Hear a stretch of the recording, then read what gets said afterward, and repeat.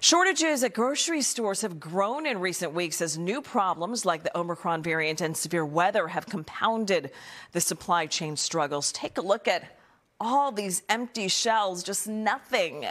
Looking for chicken, soda, even potato chips can be really tough right now. You see that. Sorry for the inconvenience.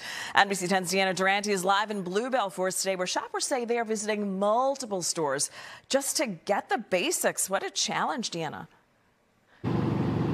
And it's become like an online scavenger hunt. People have begun to post pictures of the empty shelves or letting you know which stores have what you may be looking for. A challenge that many supermarket chains say that they hope will be fixed if the workers come back.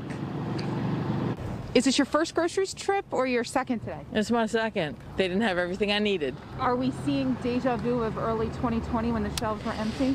Little bit, yeah. It's not hard to find. Grocery aisles that have shoppers doing double takes are asking, where's the stuff? 3 different supermarkets, none of them had chicken breast. Not just chicken breast, they also didn't have broccoli. From Summers Point to Center City, Delaware and the burbs, busy moms like Tabia Ashkar say there's not enough hours in the day to get everything done. Now she spent 3 hours searching Sunday and still no chicken. What do you do? Like when you go to one store and they don't have it and then you're going to multiple other ones and they don't have it either, what do you do? She's not the only one asking, where's the chicken? On social media, many are taking notice too, showing off pictures of empty shelves and posting store locations of what they're out of or what they have in stock. It's not a product shortage. What we have a shortage of is labor. McCaffrey's Markets allowed us in to show you what other stores didn't want us to see. Those shelves. He says the issues facing grocery chains are global, starting with label shortages when the food is harvested. Normally, from the time a grape is loaded to the time it makes it to the Philadelphia port is about 2 weeks. Well, it's taken much longer now. So not only does that create a shortage problem, but finally when that product does make it, it's been sitting on those containers longer than they anticipated, which takes the quality out of it. He says those larger chains have bigger challenges in getting products in the stores, from the labor at the farms to the stockers inside. But this family-run chain has retained employees and works with local distributors.